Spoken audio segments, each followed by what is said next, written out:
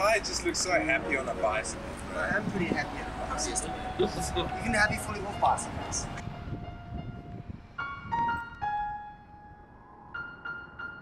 I always had this weird like kind of inkling to come to South Africa at some stage, just from collecting South African music.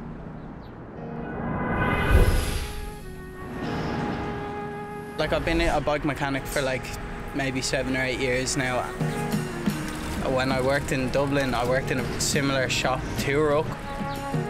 Started getting more into the kind of whole scene about it, like going on rides, alley cats.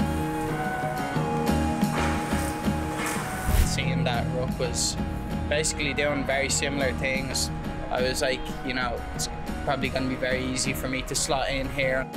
I think it says a lot, even the fact that we've come down to Cape Town and pretty much used our bike as like this beacon to build a community, like for us even a community of friends, to come down to a place where we know no one and then eventually make, you know, a lot of friends out of it. So yeah, I think that says more than I could really say myself. In the weirdest way, just not being able to stop pedaling, constantly pedaling and being more alert on the road just makes you feel more like kind of at one with the bike. It's just a completely different way of riding. Being out on those roads where the cliffs are completely hanging over you, that's just a fucking crazy feeling. We don't have anything like that in Ireland. It makes it completely different. You cannot beat those coastal roads. But then equally, like, there's so much hills in the city. That's kind of where fixed gear is home. Obviously, there is like the adrenaline side to it as well, which definitely kicks in sometimes. Maybe a bit too much. A bit too much. The speed, the adventure as well, you know. It's like you're faster than time. Broken some bones, given some major adventures. Cycling gave me strength and confidence, joy.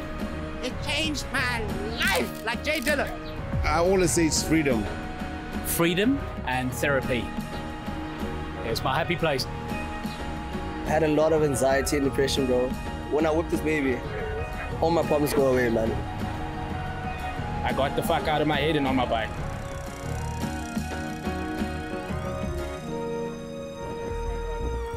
Cycling unexpectedly let me meet so many cool people. I found my people. My tears were falling. Then I said today I'm gonna make up. In other words, I'm gonna make sure.